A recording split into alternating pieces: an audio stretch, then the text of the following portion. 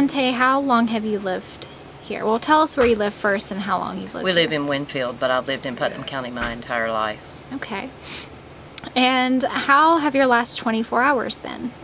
Honestly, they haven't been bad at all, but I think my biggest frustration is the fact that the Putnam County Commission dropped the ball on this. We've seen posts and comments of the Kanawha County Commission providing their citizens with locations, pertinent information that was crucial to people's existence right now. And we've had to get our information via Steve Bishop, thank goodness for him, from V100. He has kept us apprised of all the important water placement, distribution, and everything like that. But our Putnam County Commission has dropped the ball, and they have not been even available for comment. What else would you like to see the Putnam County Commission have done better specifically? They need a strategic plan for safety for this entire community. Water, power, sewer, whatever the attack may be, they need a critical hazard plan in place in order to be activated immediately without people having to scramble and struggle. The plan is implemented and instituted the minute the crisis happens. So how many hours, could you tell us just in like a full sentence, this is how many hours it was this many hours before we found out? Can you just tell us that? From the time of the announcement, which was about, I got the first announcement about 6 o'clock via text message. We knew nothing until 12:30, 1 o'clock yesterday afternoon for initial information, and that's only because the County Commission returned a phone call to me, and that the actual announcements were not being made till after 3 o'clock yesterday afternoon. And what time did the leak occur that you know of? My knowledge, the leak initially was reported at 10:30 that morning. But as far as contamination, we weren't alerted till much later that evening.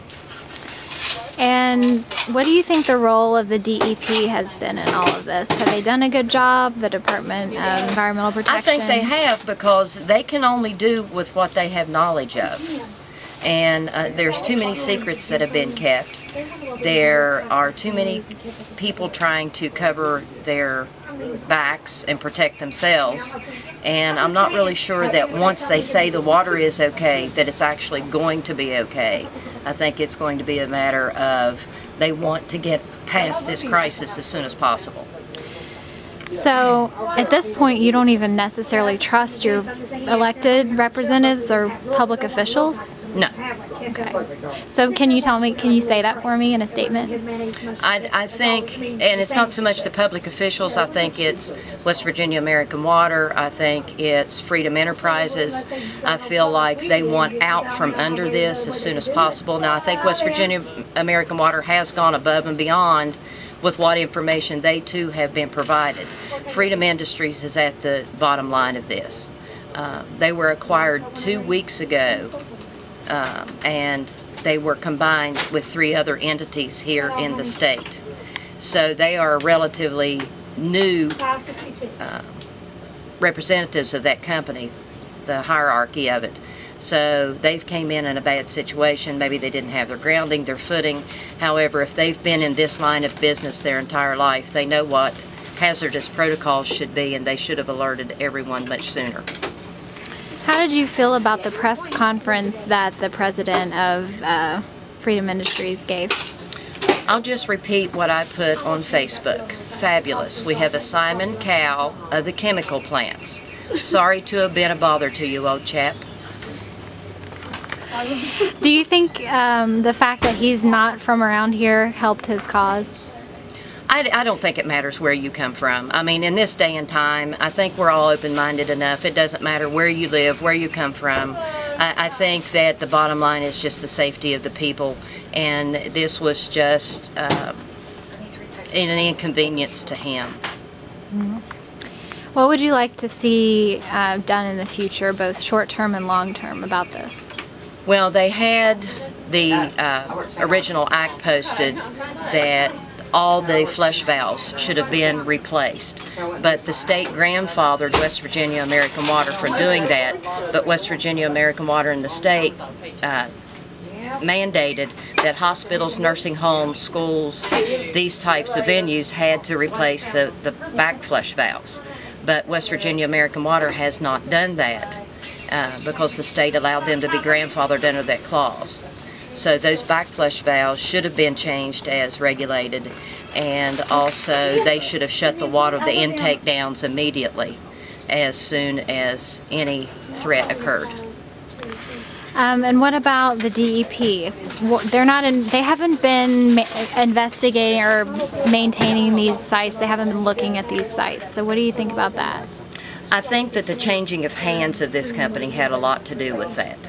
Who do they talk to? Who do they contact? They're changing hands, that type of thing. I think that had a lot to do with it there. And since you are a longtime resident, can you tell us anything else about just life in the Chemical Valley and your relationship with the environment? My entire family worked at the chemical plants. It's a part of who we are. The coal is who we are. Could it be handled better? Yes. But going to each other's throats is not going to help. There's got to be a camaraderie, and people have to come together and agree upon things rather than just pointing fingers and blaming. We've been swimming and drinking chemicals our entire life in this valley. We didn't know it. It's just been the way of life. Cancer is monumental in this area.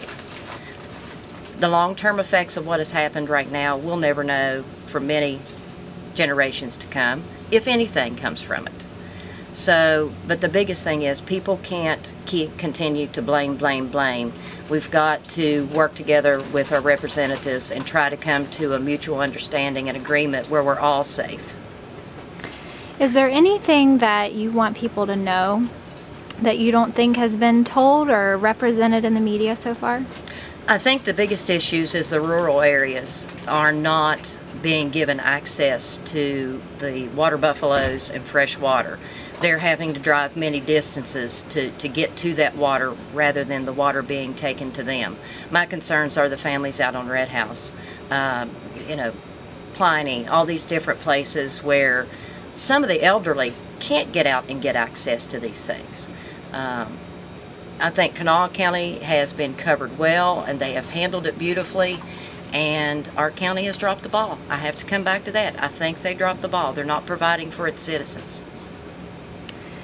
And have you seen much national news media on this coverage? Erin Brockovich was supposed to have landed last night with a team of investigators. So I'm looking forward to seeing what she finds. Yeah. Do you have anything else that you would like to add? I would like for Putnam County residents to stay safe, stay calm, be supportive.